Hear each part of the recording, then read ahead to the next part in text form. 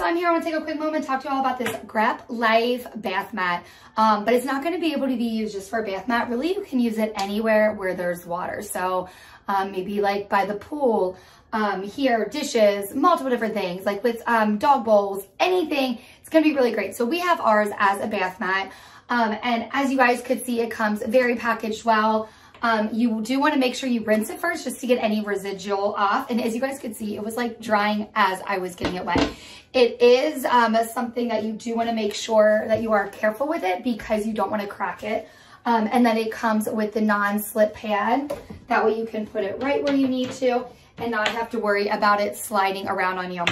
Okay, so as you guys could see, the moment I stepped out, it was able to, you could see the wetness and then it kind of go down as I was like stepping off of it, and it dried really quickly, did not leave water anywhere else. A lot of times our bath mats that we've used in the past, it's still wet. And even when you pick up the bath mat, like underneath wet, and it's just not fun. And so this is gonna be very eco-friendly, okay, you guys? It's gonna have 100% pure diatomaceous earth. And so because of it having that stone, if you get any kind of stains on it, light stain, you can just kind of clean off.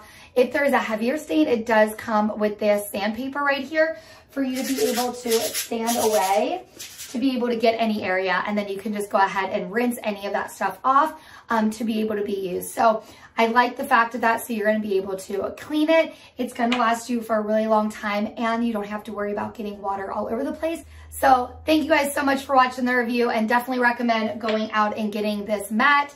Again, it is going to be moisture wicking and super absorbent, as you guys saw. So thank you guys for watching.